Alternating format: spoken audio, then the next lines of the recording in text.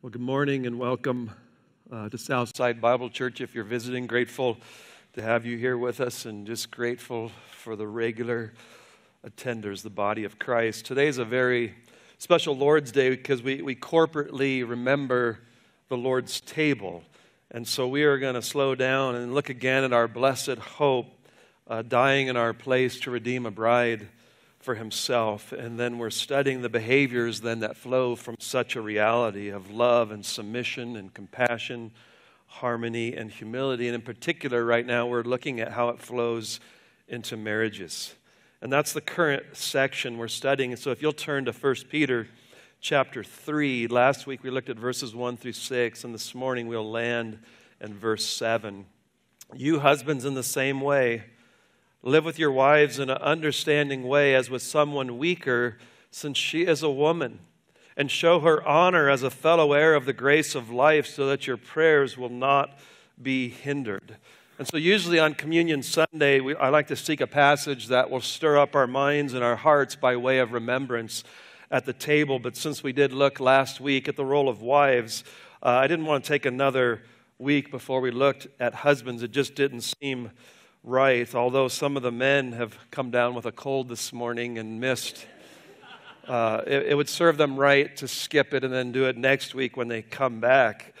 But what God has joined together, let no man separate. So we're going to look at husbands and wives back to back. So shall we pray that God will meet us in power and change and transform the husbands in this church and the future husbands and the young children, praying that you will grow up to be these kind of men.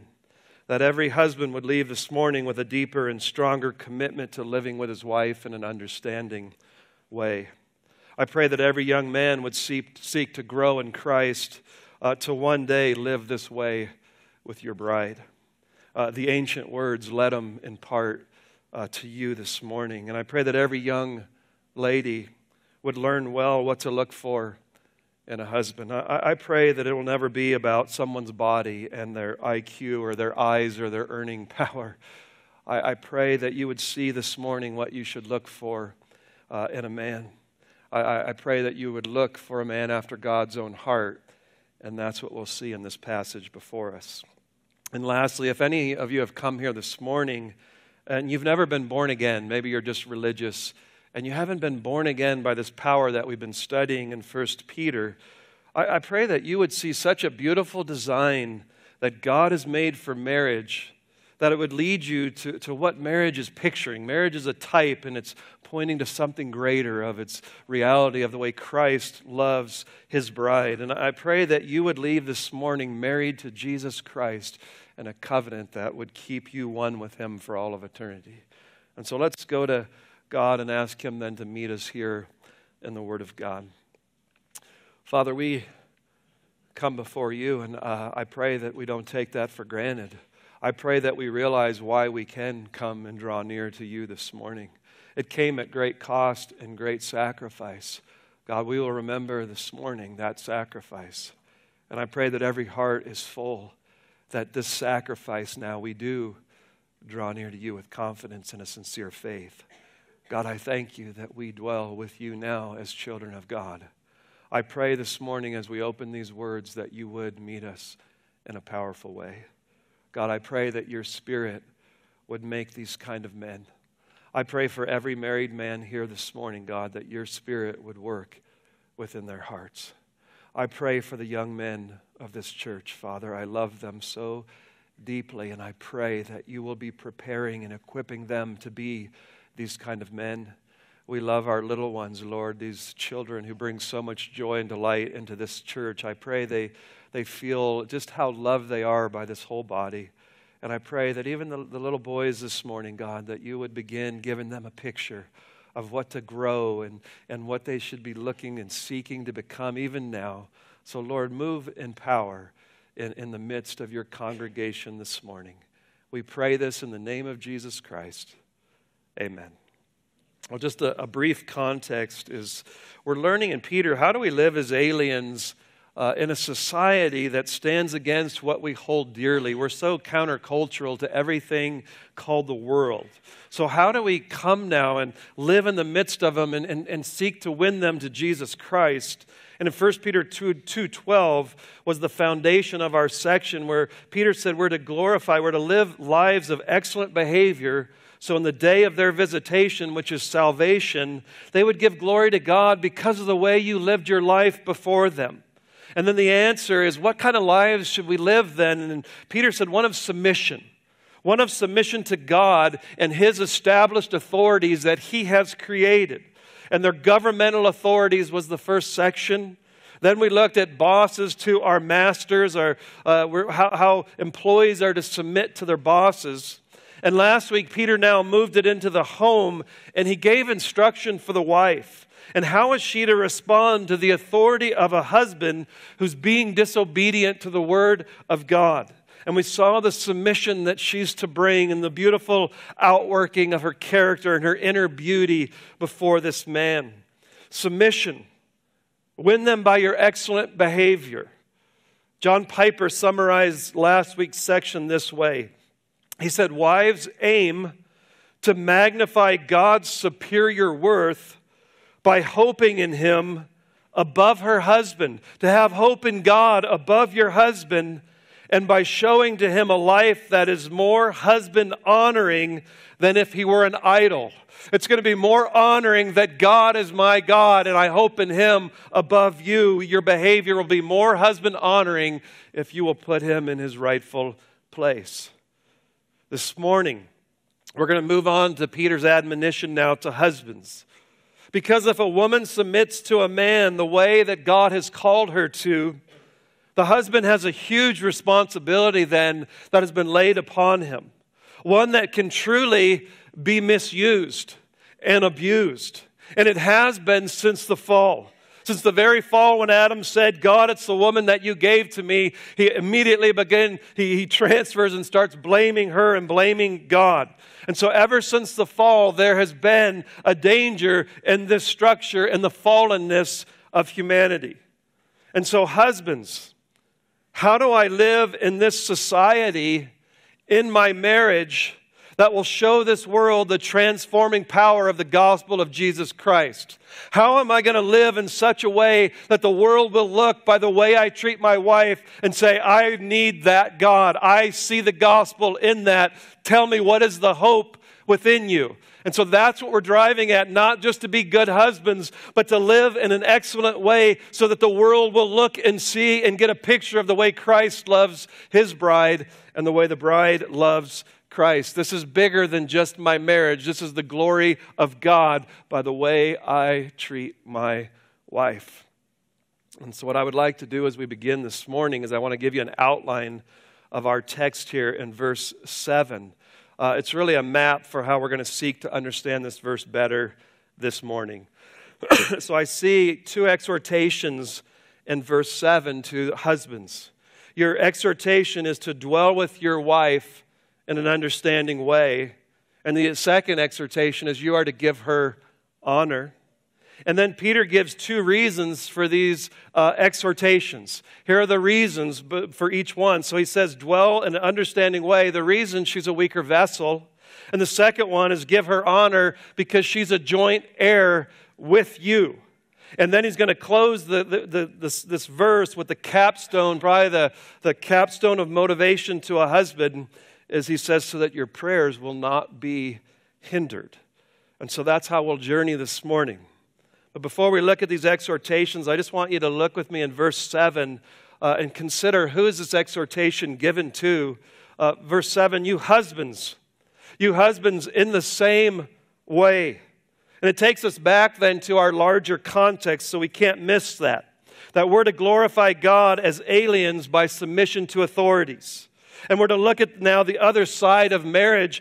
Peter's going to address the ones then who are in authority. How are you in authority then to treat your wife in submission to God? Christian husbands then is who he's addressing. This is for Christians. And this is men then who have experienced 1 Peter chapter 1 through 2. This is those who have been born again to a living hope. who have an inheritance undefiled and imperishable and will not fade away. Those who are protected by the power of God. Those who have been joined as living stones into this temple that God is now building in this new covenant. So you have been born again. This is Christian men that are being addressed. And so you are those who, though you do not see Christ, you love this Christ. And this now is what then is to flow out of your great salvation. The salvation that angels have an epithumia. They're longing and looking into this salvation. It's so beautiful. They want to know it. They want to learn more of it. And you are a possessor of it. So what reality should come out of one who possesses eternal life through Jesus Christ? How, Christian husbands, should you treat your wife? This is to men who have a grace then enabling them to obey this God-given exhortation. This is not your own strength, your own empowerment. No man can do this. This is the grace of God that you have, believer in Jesus Christ, to live this way. You're men who have a new heart that wants to be pleasing to God from the core of your being. Just show me, Lord, what you want from me. I am yours, you are mine. Jesus said, if you love me, you will keep my commandments. And so I pray that no man would run from the standard this morning. You would not run from the standard, but that you would run to God who gave the standard and the grace to be these kind of men. He died so that you might die to sin and live to righteousness. And now he's going to define some of that righteousness, husbands, and how you love your wives. And so I would ask this morning, don't let past failure or weakness or difficulty keep you from a God who wants to empower you to put him on display in this world so that many would get saved by the way that you love your wives. This is the will of God. May this morning be an empowering turning point in your life, not sending you into despair and quitting. I pray that you would look at this with the eyes of faith and the empowerment of God to live this out. Your past failures have been washed in the blood of Jesus Christ. Don't live in them. And I want you this morning to look to this cross and look to Jesus Christ and look at this standard and know that there is an enabling grace to be these kind of men. This is what I've prayed for myself and for the men of this church. My prayer is that in 3 months, I want to hear from every wife. My husband has never been so understanding and giving me so much honor than I've ever had. I want to hear that from every wife. Are you with me, men? So let's begin and look at our first exhortation. If you'll look then in verse 7. You husbands, in the same way, live with your wives in an understanding way. The Greek word for live, it means really to just dwell together with. Peter uses so many words here in this epistle that are used nowhere else in all of the New Testament. And here is another one of those words. And it's a word, 2 words. It's the word for house and a prefix that means together. So to house together, to be living together. The command in Genesis 2, leave father and mother and cleave to your wife. Now this is, you leave and you become one, this new unit, this marriage, this bond. You dwell together now. You live as one. And now he's saying those then who are married, who live together, you better live and house together in an understanding way. According to knowledge would be a literal translation. The Greek word for knowledge here is the word gnosis. And it carries the idea of kind of an experiential knowledge, very intimate. I've shared it before that Joseph never knew Mary and she conceived a child. Same word. And so live with your wife in this intimate knowledge that's been gained through experiential knowledge. And the question is the knowledge of what? Peter doesn't all the way tell us. I've been reading commentators and books on marriages and preachers, and they have just gone all over the board on this one, what it will look like. And most of what they say is very good stuff. It's very helpful, and it's all biblical. But I like the way the New American Standard translates it, understanding way. So they're kind of, that's a translation. I want you to live with gnosis, with an understanding knowledge of a way. I don't know about you, but that leaves me just a little bit in the dark. Does that solve it for you, men? I want to live with my wife with gnosis then. I want to live with knowledge. I want to live in an understanding way. So Peter, help me, because I desire this as a born-again child. I want to know this. And so here's my general answer. What does it mean? Well, I believe it's a regular study then of God's Word, to have gnosis. And so I need to learn this Word of God. I need to learn about God and man and salvation and sanctification. I need to learn about God's design of marriage. I need to learn 1 Peter 1 through 2. I've got to master those things and know them and turn them around and understand them from all angles. I need gnosis, so a regular study of God's Word, men. And secondly, I need a regular study of my wife. I need to know how she thinks. I need to know what are her spiritual gifts, her weaknesses, her strengths, how she responds to different approaches of my leadership, the way that she receives love. I need to be understanding and learn my wife. I know a lot of men who like to learn the Bible but don't want to learn their wife. And this word is calling both of them together. I study both. And that is the key if you're going to live with your wife in an understanding way. And I'll add this, it's a present tense participle. And it's got an imperatival force, which means you're being commanded to keep always doing this, living with your wife in an understanding way, not just when she made you a good dinner or you had a good day. This is your characteristic way of life. I don't coast in the way I care for her. I don't get static. I am growing in my knowledge of the Word of God and my wife so that I can live with her in an understanding way. And I pray that my best days in loving my dear bride are ahead. And I pray that my best days are not when I courted her and I put on my very best. I pray this is a call that my best days are today and in the future toward loving this woman and living with an understanding way. And unfortunately, men, Peter's going to drill just a little bit deeper to help us understand then what does that mean by knowledge. And the reason he gives is he says, live with them in an understanding way as with someone weaker, since she is a woman. Since she is a woman. So I'd like you to say a little prayer for Pastor Ken right now that he doesn't get himself into too much trouble. Sometimes I just like to speak sometimes without thinking. So I think we're running out of time. Let's go to the table. Some of you ladies might need the communion table at the end. It's about forgiveness. But I want to give you just a little translation of what that is. It's really live with your wife in an understanding way as unto the weaker vessel, the feminine one. Live with your wife in an understanding way as unto a weaker vessel, the feminine one. There's a beauty to this phrase here. And so, guys, this is a call to husbands to have this knowledge in an understanding way with who your wife is as a created identity that is a weaker vessel in her femininity.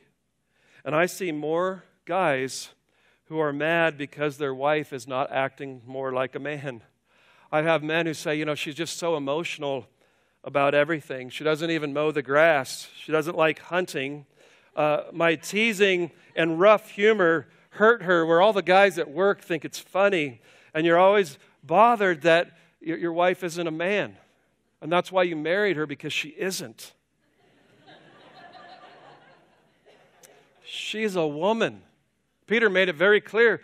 She's a woman, and it just kind of brings you right back to Genesis 2, where I love that God gives this purpose for marriage, that you, in Genesis 2:18, that I'm going to make you a helper, Adam, suitable for you. And then he has this little section in there naming the animals. And whatever animal comes by, Adam gives it, and that's its name. And then he comes back right after that and says, for this purpose, a man shall leave his father and mother, shall cleave to his wife, and they shall become one flesh. And I've always asked, it seems weird, here's this purpose of marriage, here's this purpose of marriage, and there's these naming animals right in the middle of it. It's like, did Moses get lost or something? And I really think that what's going on is you're not lonely in paradise with God. And now all of a sudden, if you remember, the animals, they come by in twos. And as they come by, whatever he names them, he names them. And when Adam finishes, he's like, where's my animal? Nothing fits me. Nothing's like me. Nothing's according to me. And so God puts a deep sleep upon Adam, and he takes his rib, and he wakes him up, and he brings to him woman. And I always joke and say the first Hebrew word was waka waka. Waka waka. And he looks, and he this is what a woman does to a man. He breaks out into the first country song that was ever written. And he says, this is now bone of my bones and flesh of my flesh. She shall be called Isha because she was taken out of Ish. She shall be called woman because she was taken from man. And there's just this beauty of what God has done, and then he gives the purpose of marriage. So let's look at this. Woman that was brought to Adam. This is important to living then with your wife in an understanding way. And so Peter says she's a weaker vessel. And I want you to notice first, men, that this implies that you're weak. Just catch that word right away, is she's weaker. Okay? You got weak and you got weaker in this passage. So I think right away, just don't forget that you're created ones. God is the creator and you're the created ones. Don't get puffed up. This is comparative. And compared to Adam now, Eve was made weaker. And so the question is, how is she weaker? And we know throughout Scripture and even through life that she's not morally weaker in any way. Paul's going to say she's not spiritually weaker. Peter will say that later in this verse. She's not intellectually weaker in any way. Last week, the courage that we saw with Sarah, she's not weaker in courage. And so what is it? It's a created identity that is now saying it's a weaker vessel. And so like an idiot, I'm going to try to answer that in three ways. I think the answer is beautiful and important, though, is why I'm going to labor for men to help us live this way. First, I think it's physically. I think biologically, by design, God made it that she would be weaker. I'm watching the Olympics, and have you ever noticed in the Olympics that it's never man against woman competing? I just read an article in Florida. There's a transgender who won the wrestling match, and so it was, a guy wrestling against girls or something, and this whole debate. And so what I want you to see is God made them biologically, by design, weaker. So why do men and women not compete against each other? Why not against each other? Why are all the records faster and stronger for the men? And just a side note that in the Olympics, there's probably not one woman who couldn't beat me in every one of them. So I want you to get what's going on here. There's a design here. It's a creational design, and there's a good reason for this. Adam was created with a greater strength. And Adam loved what he saw in Eve, and Eve loved what she saw in Adam. And he wanted to take all that God gave to him, a difference and a strength to protect and care for his sweet wife, not to abuse and belittle and control and manhandle. That is not why God made him stronger. This beautiful by design is God's design. Ladies and men, please hear that. This is God's design, and sin has made a mess of this design. Women who cry, I can do anything now better than a man, and I will give my life to prove it. I will not let man have this strength over me, and I will fight it the rest of my days. That will be my life mission instead of the glory of God. You are missing your beautiful femininity that God has designed for you, women, if you spend all of your days trying to be a man, wanting to outdo him in strength, and just embrace your beautiful femininity that God has made for you. Embrace it. Men, live with understanding in this area, a superior strength for her protection. With great strength comes great responsibility. I think that's from Spider-Man. Second is emotional weakness. And I wouldn't die all the way on this hill, but I know many women who can be stronger in certain emotional issues. If I get a cold in my house and my wife gets the flu, she still cooks, cleans, takes care of all the kids, and I lay there for a week like the world came to an end. So I know that there are issues here. But what I mean by this, for the most part, is there's a greater emotional sensitivity that God has put within a woman, and it's her beauty. And there is that. I think I've shared this with you before, but my son, Joshua, probably would have died if he just had a dad. And one day he had a stomach ache so bad, and Laura's like, something's wrong. And there's a sensitivity and the compassion that she spotted, and I'm like, I'll just give him a little something to drink, Sprite or 7-Up, and he'll be fine. And it turned out his appendix was about to burst. And Mom's sensitivity and all of our life together, there is a tenderness that my wife has emotionally that is beautiful to watch a mom with her kids. And so this is something beautiful about how God has designed a woman. And that's my point, is after 27 years of counseling marriages, I find that wives are more likely to be hurt by conflict within a marriage by the inconsiderate behavior on the part of a husband. So when a marriage is struggling, I'll find that it's most often it hurts the wife even deeper, and she's mostly, 99% of the time, the one who initiates counseling because she wants it fixed. Where the guy is most often, what's the problem? I work hard, I provide a nice house and a car for you, what more do you want? I mean, could you picture a woman wanting anything more than that?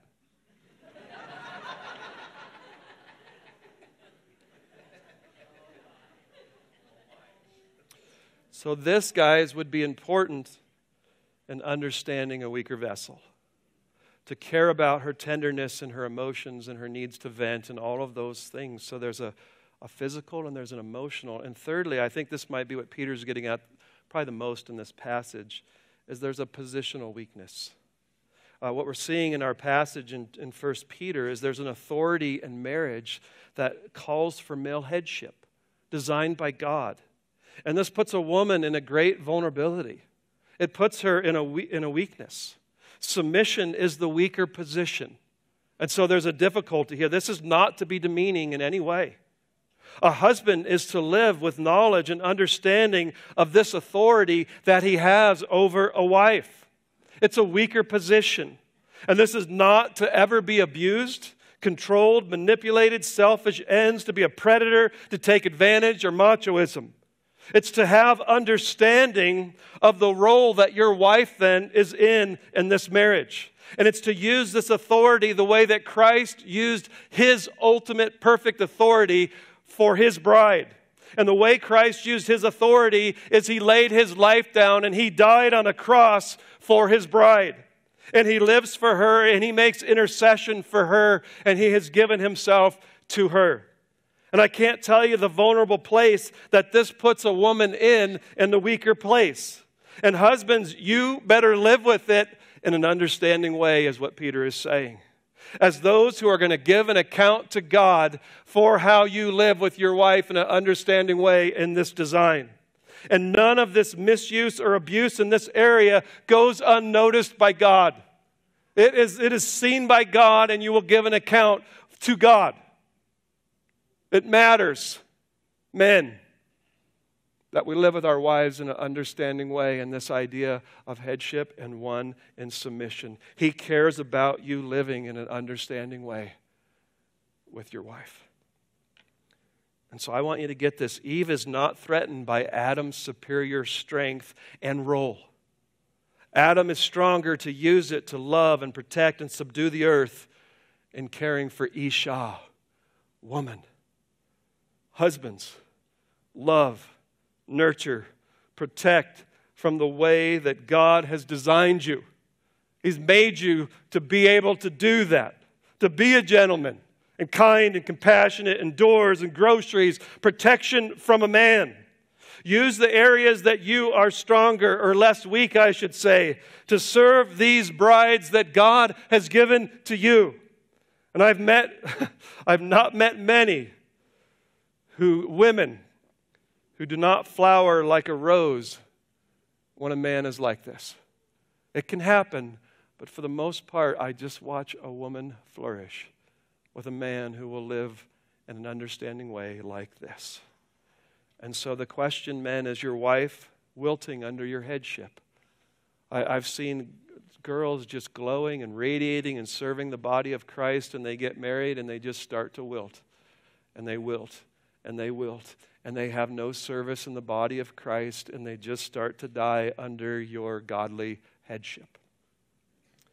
Is she flowering? Are her gifts for the kingdom of God and for the family flowering? Or are you just using your position and strength to control her for your own ends?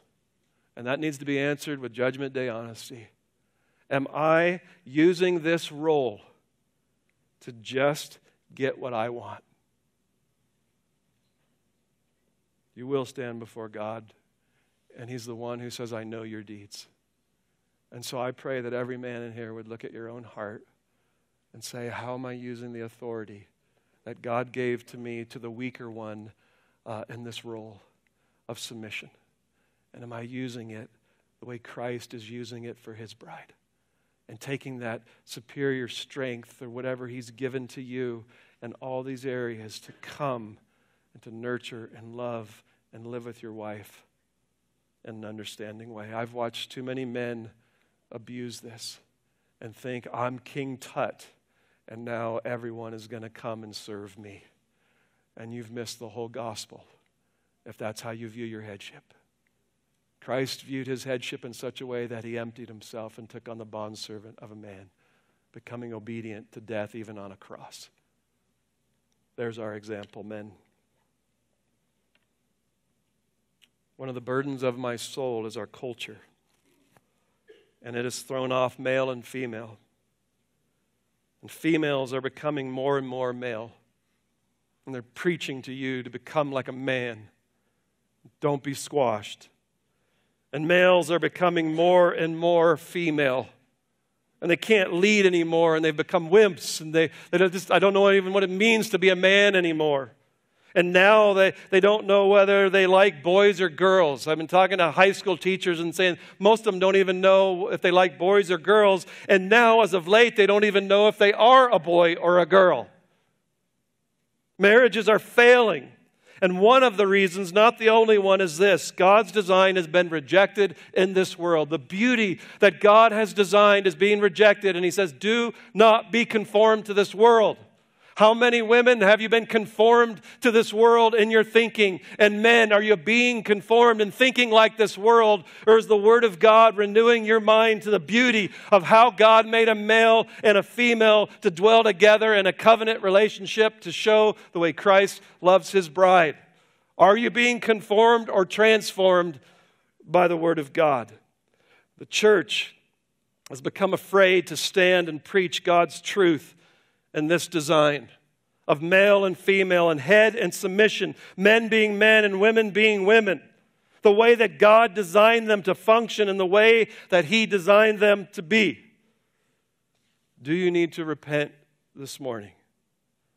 Do you need some counsel? Do you want a mentor?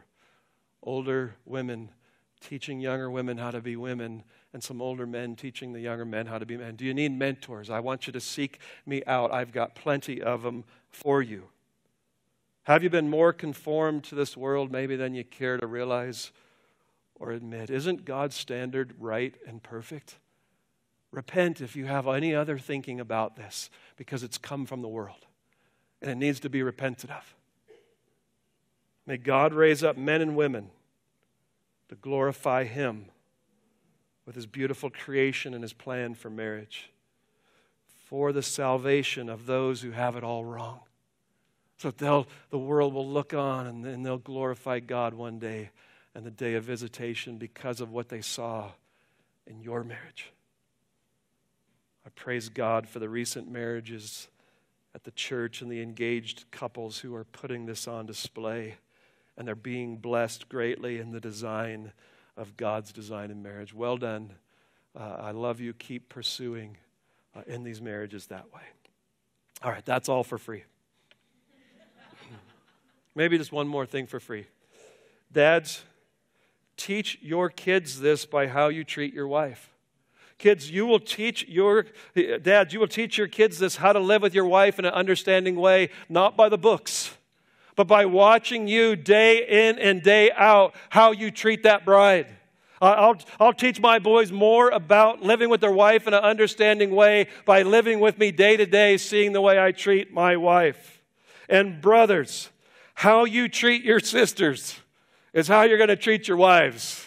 If you can't respect your own sister and your own family or your sisters in the body of Christ, you're not going to get this right. In your own homes, quit fighting, siblings. Where are you all at? Raise your hands. Do not treat each other that way because God wants you to love one another. And then moms, teach your kids, please, to embrace and love the beauty of femininity by the way you treat your husband. They're going to watch that. And I promise you this, your kids will not learn this from our society. They'll learn it in their homes and they'll learn it in the church. And I pray that we would do that we would raise up disciples who would be these kind of men and women. All right, that's my first point. So that's our first exhortation, to live in an understanding way, and I got to get moving. The second exhortation then, show her honor. Give honor. It means to pay out, to show, to demonstrate. Peter used it in verse 7, that the proof of your faith, being more precious than gold which is perishable, even though tested by fire, may be found to result in praise and glory and honor at the revelation of Jesus Christ. It is a call to assign or show or pay honor to your wife, to regard someone or something as of great value. Why don't you go ask your kids, do you see your mama as great value by the way I treat her? Or does it make you want to disrespect her as well and talk back because of the way I treat her? To regard someone or something of great value and treat it accordingly by word and by deed of this recognition. Why? Because she's a fellow heir of the grace of life. And all the commentators I could read are saying this is the salvation of ultimate salvation when Jesus returns for his bride. Do you realize Jesus is going to come back and your wife is going to inherit the earth? She's a fellow heir. It was used in 1 Peter 1:4 that you have this inheritance reserved in heaven. So here it is, this inheritance that's coming at the end when Jesus returns. And so wives are fellow inheritors of the grace of life. They have spiritual and eternal life equally. And so get the argument of Peter. By creation, she's a weaker vessel. And by recreation, she's a fellow heir with you of grace. Do not miss that. Show honor to your wife. Value. Give weightiness to who she is. Do you realize when you wake up in the morning, the woman lying next to you is going to be a queen of heaven? Give honor to your wife. I'm going to give a quick illustration I heard this week. I liked it. This man said, imagine with me that someone who moved into a home, he buys a house and it's a used house, and there was another family who lived in it before them. And when you move in, they had moved out. They took all their stuff out. But as you were bringing your stuff in the basement, they left this old bowl that was just covered with dirt and grime. And you really had no real use for it. But instead of throwing it away, you decided to keep all of your odd nuts and bolts that you have for the house if something breaks and things like that. This is a great place to keep my hardware, is in this bowl. And one day a friend comes over and he's helping you in the basement. And he looks over at the bowl and he looks at it real closely and he says, that looks like an antique. That could be worth some money. And so you call an antique praiser and he comes over and looks at the bowl and he goes, where did you get this? He goes, well, it was just sitting around the basement when we bought the house. And he says, well, it turns out it's an 18th century rare bowl. Do you have any idea of what it's worth? And the man says, no. He goes, well, in the auction market today, this would be worth $1 million. Does that bowl go back in the basement with nuts and bolts? We laugh because we would say never. That's going to go in the china cabinet protected with cloth, or it might even go in the safe. But all of a sudden there's a new appraisal of this bowl. What happened? Did anything change in the bowl's worth? The difference is your recognition of its value, and that has now changed the way you're going to treat that bowl. You missed the intrinsic worth of that bowl, and now you understand. And your wife has this worth. She is a joint heir of the grace of life. The Spirit of God is dwelling within your wife. She's a child of God. Her inheritance is the earth. God gave her to you in a covenant to treasure her, to take your strength physically, emotionally, and your role to use it, to live with this woman in an understanding way, to live with this woman that you give honor because of the great value she is to God and what she is to you. And some of you are still treating your wife like a junk bowl. And Peter's saying you need to give honor to this wife of yours. Men, what a beautiful exhortation. This is how we're going to impact the world for Jesus Christ. Our own families, when they see this kind of stuff going on in our homes. We live in a day and age where the abuse of women abounds and they're being exploited like never before. And men have been neutered by aggressive feminism. And my prayer is that the Lord would raise up men like this. Amen? Pastor, what if I don't want to do this? What's the big deal? Let's get back to doctrine. I liked chapter 1. That's good stuff. Well, I just want to close in verse 7 with your crowning incentive this morning, men. He says, for the purpose that your prayers will not be hindered. So men, if we're indifferent to this exhortation by Peter and our Lord, inspired by the Holy Spirit, if we blame our wife for why we're not doing this, the reason I'm not doing this is because of my wife. Your prayers are going to be hindered. I don't know anything that could break your heart more than that. My communion with God is going to be hindered. My asking of Him for grace to live this Christian life is going to be hindered. The grace that I need from God will be hindered because I'm not showing that grace to my wife. Oh God, give me grace for this while I treat my wife like a bowl that holds a bucket of bolts. Give me grace, but I surely don't want to show her any grace. God. Scripture tells us that praying can help you live right. And Peter's saying that living right can help you pray. There's a way to live that keeps your prayers from being clogged then or hindered. And some of you, I've heard you testify to my face. You feel like your prayers are just hitting the ceiling and they just stop right there. You wake up in the morning and God is so distant and seems unreal. My prayers just kind of feel phony. A sweet, relational, uncluttered, real connection in prayer is as impossible to you as flapping your arms and flying to the moon. Could it be that your prayer life is hindered all these years because of the way you're treating your wife? Could it be?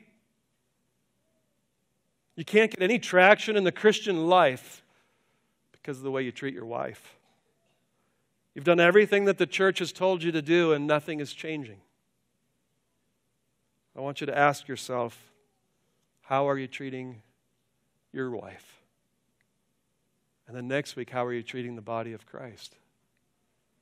Could that be why you can't get any traction? Because our next section is going to say your prayers are hindered if you won't do the same thing in the body of Christ. So a little lone ranger distant from the body, a little lone ranger distant from your wife, you're going to be distant from God. And that could be the very reason why you can't seem to get past this state of struggling and not having a fervent prayer life. Peter wants you to have unhindered prayer, men. So men, are there some changes this morning that he has just brought to light that need to be made at home or the church or the work or the government? How many will stand before God with all of your commentaries and all of your systematic theologies and all of your Greek lexicons, and you've missed this exhortation this morning, and your prayers are being hindered from a true change and revival because of how you're treating your wife? One of our great theologians, I'm not going to even say his name, one of my favorites who ever lived, his wife died and she got remarried.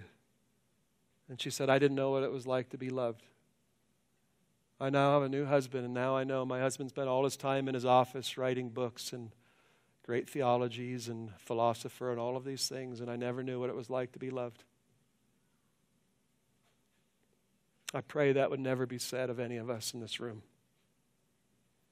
It's not enough that you do not fight. It's not enough that you've kind of learned just how to live together. Men, are you using your strength, physical, emotional, and the role that God has given to you to live in an understanding way and granting her honor as if she's $1 million bull now, which is even an underestimate of the value of your bride? And then you may have found why God seems 1,000,000 miles away and why he doesn't answer your prayers. So what I would like to do now is I want to come to the communion table, and I want you to now look at the way a husband treats his bride.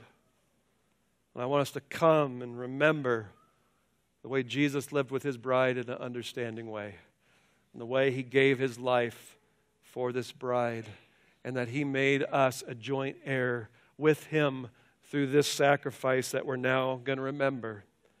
And I pray that in that we'll find the power to die to sin and live to righteousness and become these kind of men in our homes. So let's pray, and then we'll partake of the table together. Father, I come before you and I pray just that. I pray that every eye would look now at the cross of Christ. God, that men who are dying under this exhortation, Lord, the ones who now feel so guilty they just want to crawl out of here, the ones who feel like there's no hope, I pray right now, Lord, lift their eyes to Christ. Let them gaze upon the one who hung on a cross for his bride in their place. God, I pray that all of us would find right now forgiveness for the past. Lord, this cross right now, we're going to remember that though our sins were as scarlet, they have been made as white as snow. You'll remember them no more. God, I pray right now that we would find empowerment to become these kind of men in our homes. God, we need you, and our desire is that you would be glorified by saving many souls because of these marriages that will be so contradictory in an age that's falling apart where they've lost the roles and understanding that you designed. Oh God, I pray, put yourself on display by our marriages and save many, we pray in the name of Jesus Christ. Amen.